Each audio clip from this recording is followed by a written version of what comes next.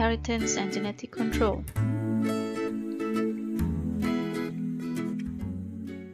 Now we are going to look at the structure of DNA molecule and also how DNA replication occurs. We are going to look at DNA structure, which is DNA double helix. Next, Meselson and Stahl's experiment, and DNA replication. The synthesis of DNA molecules involve the synthesis of leading and also lagging strands.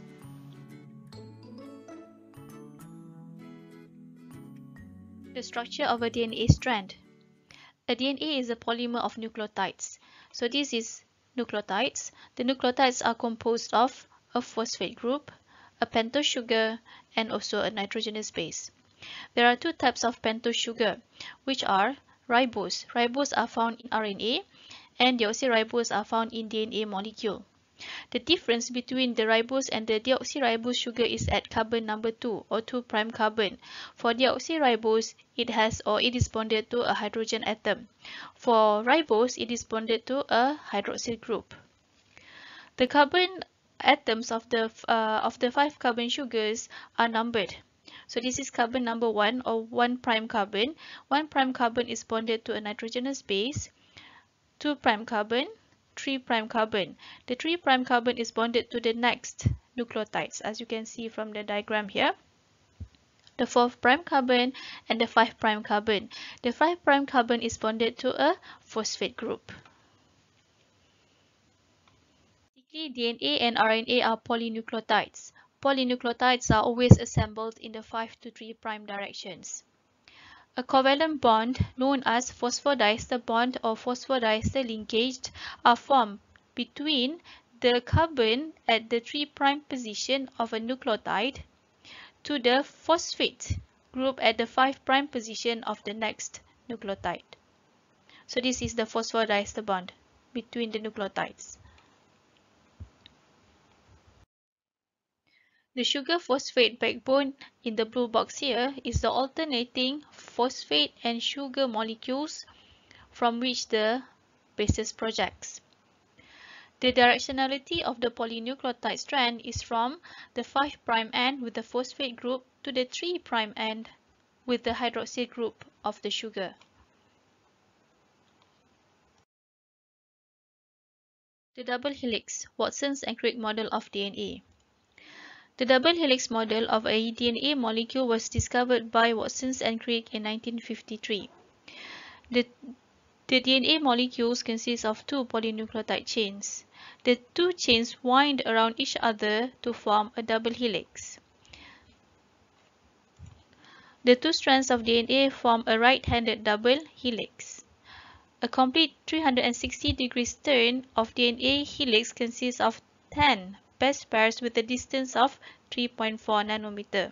So this consists of 10 base pairs. The two DNA strands are stabilized by hydrogen bonding between the two base pairs.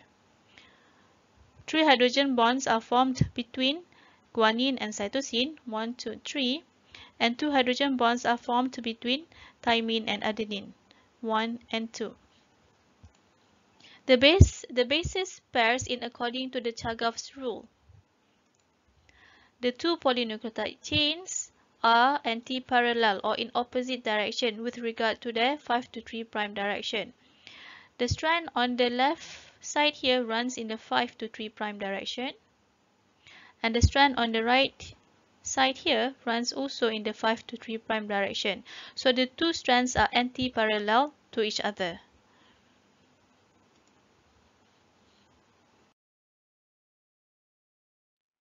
From DNA to chromosome. Our DNA is tightly packed up into the nucleus of every cell.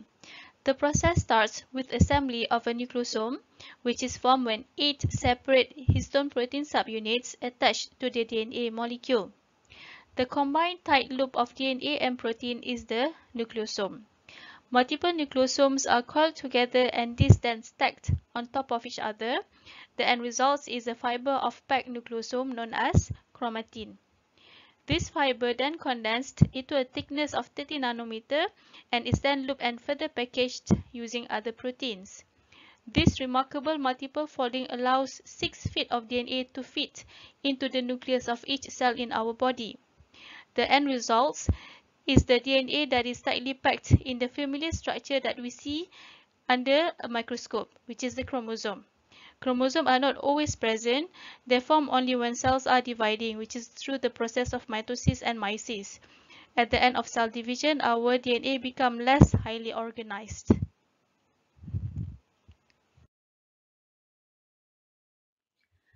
Next is the Chargaff's rule. Number 1. DNA base composition varies between species. This means that the DNA component of one species is different from another species. Number 2. The percentage of adenine and thymine bases are roughly equal, as are those of guanine and cytosine bases. For example, if an organism has 20% adenine, the organism would also has 20% thymine. The remaining 60% would compose of 30% guanine and 30% cytosine. So this would total up to 100% of that organism DNA.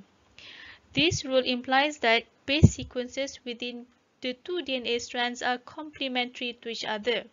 Complementary means that if one strand of the DNA, the first strand is adenine, the second strand is thymine. For example, the sequence of the first strand is 5 prime. It starts with 5 prime, so 5 prime has to pair with 3 prime.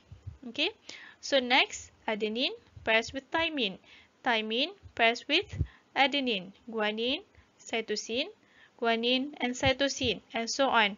So the first strand starts with 5 prime and ends with 3 prime. The second strand, which is in the opposite direction, okay, start with 5 prime and ends with a 3 prime. Remember that between the two DNA strands, it is held by hydrogen bonds. 2 hydrogen bonds between adenine and thymine, and 3 hydrogen bonds between guanine and cytosine.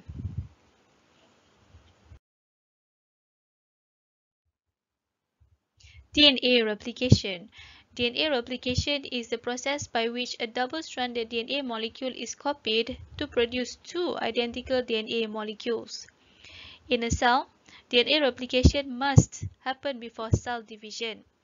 In eukaryotes, DNA replication occurs during the synthesis phase or the S phase of the cell cycle preceding mitosis or meiosis. And as for prokaryotes, they will replicate their DNA throughout the interval between cell divisions. There are 3 alternatives model of DNA replication.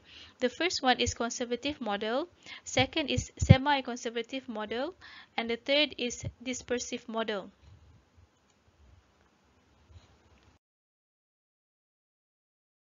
The first model of DNA replication is the conservative model. For this model, the 2 parental DNA strand rejoins after acting as templates for the synthesis of the new DNA strands. Thus, for each round of DNA replication, the parental DNA double helix is restored and conserved. For the next model of DNA replication is the semi-conservative model. In this model, the 2 parental DNA strands will separate. The blue strand here is the parental strand, for example. They will separate and become the template for the synthesis of the new complementary strand, the purple strand here.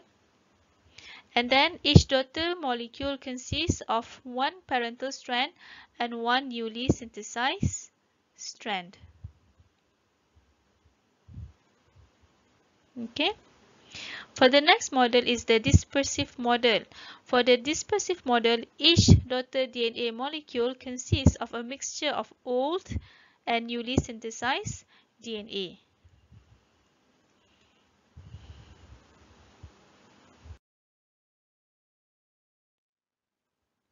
Watson's and Crick's semi-conservative model of replication predicts that when a double helix replicates, Each daughter molecule will have one old strand derived from the parental molecule, and from that parental molecule it becomes the template to synthesize the new DNA strand.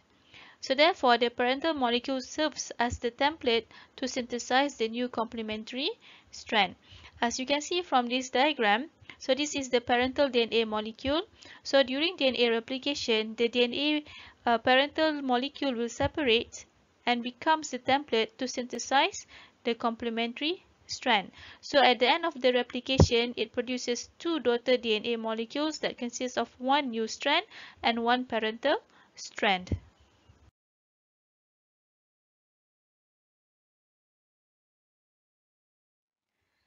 In the 1950s, Matthew Meselson and Franklin Stahl were the scientists that designed an experiment to test Watson and Crick's model of DNA replication. The results of their experiment was that it supported the semi-conservative model of DNA replication. In the experiment, they distinguished between the old and the newly synthesized DNA strand by labeling DNA using isotopes of nitrogen. They grew E. coli bacteria in the presence of either a heavy isotope of nitrogen-15 or the ordinary light isotope of nitrogen-14. The experiment basically involved number 1, the E. coli that were grown in a heavy isotope of nitrogen-15. Next, all the bacteria of the E. coli incorporated the heavy isotope nitrogen-15. The bacterial cell were then switched to media containing the lighter isotope, which is nitrogen-14, and then DNA of the bacteria were extracted at various time intervals.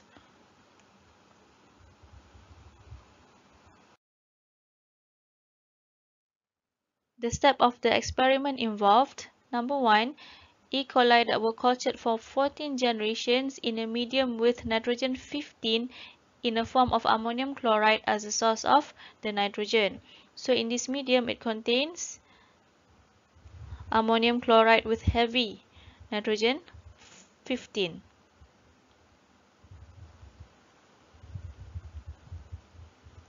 The purpose of growing the bacteria for many generations is to ensure that all of the bacterial DNA would be labeled with heavy nitrogen. At this time, the bacterial DNA were isolated and then centrifuged. This DNA sample from the bacteria cultured in this medium is called as generation 0.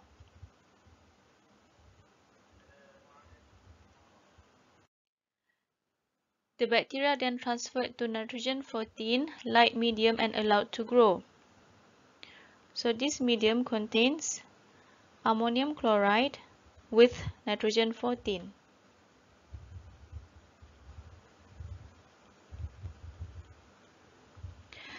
From this point onward, newly replicated DNA will be made with light form of nitrogen. 20 minutes is the generation time for E. coli growing at the optimal temperature. Thus, DNA sample was taken every 20 minutes. Okay, so the result were, in the generation 0, all of the DNA is in the heavy form. So DNA samples from bacterial DNA in generation 0 was centrifuged, and then the DNA of the bacteria will be at the bottom of the tube. Okay, like this. This is because the bacterial DNA has the heavy nitrogen. So this bacterial DNA is 100% contains nitrogen 15, nitrogen 15.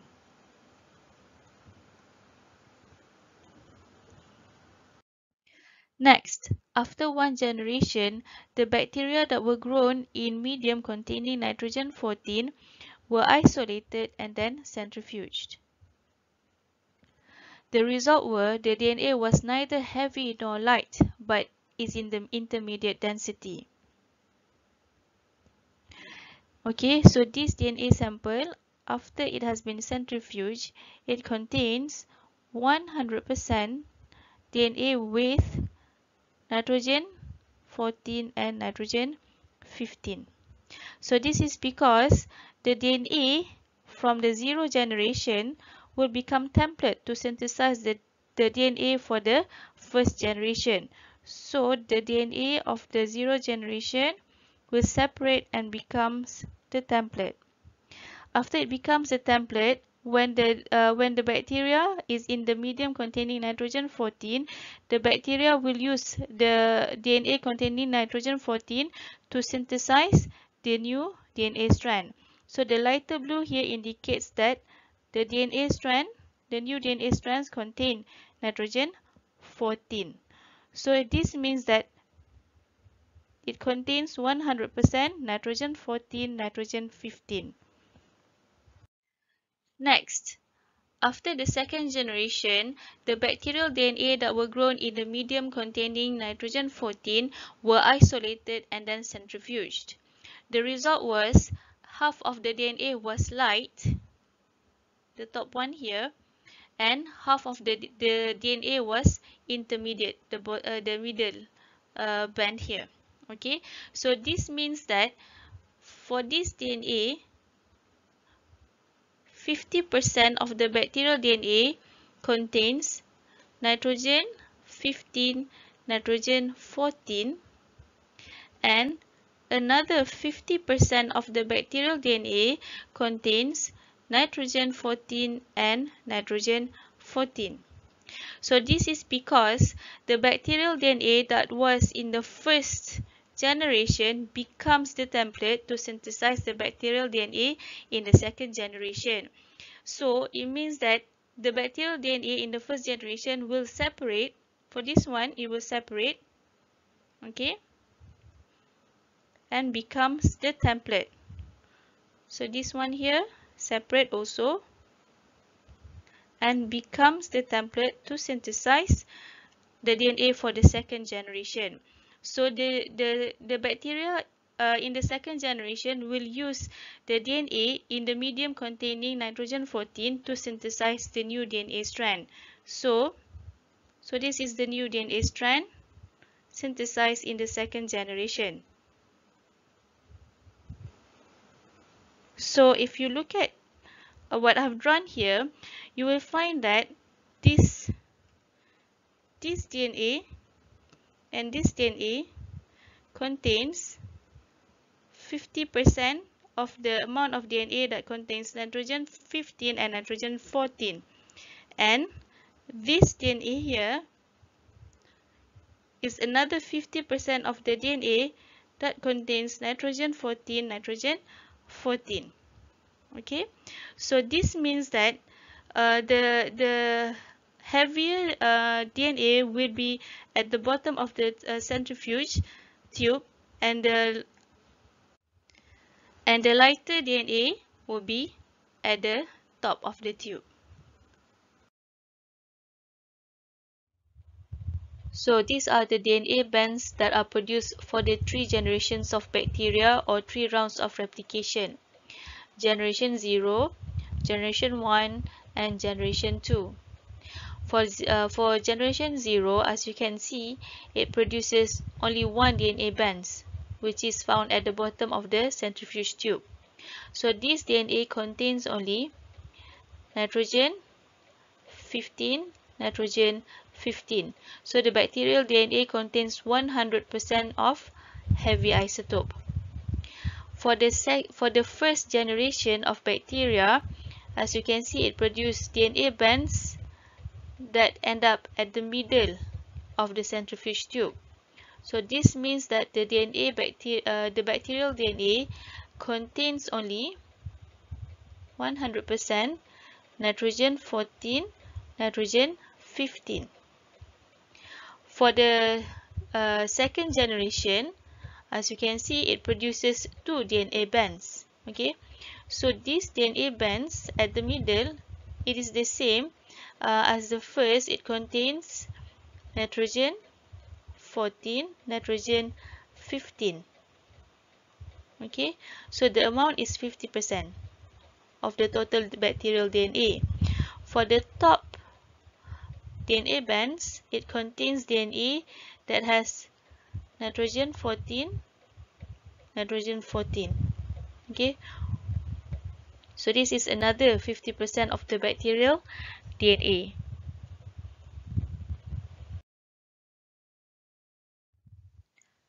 As a conclusion, the first replication in the nitrogen 14 medium produced one band of hybrid DNA, which is this one.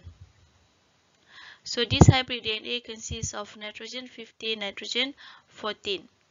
These results eliminated the conservative model that would produce two DNA bands, which is the lighter DNA and the heavier DNA.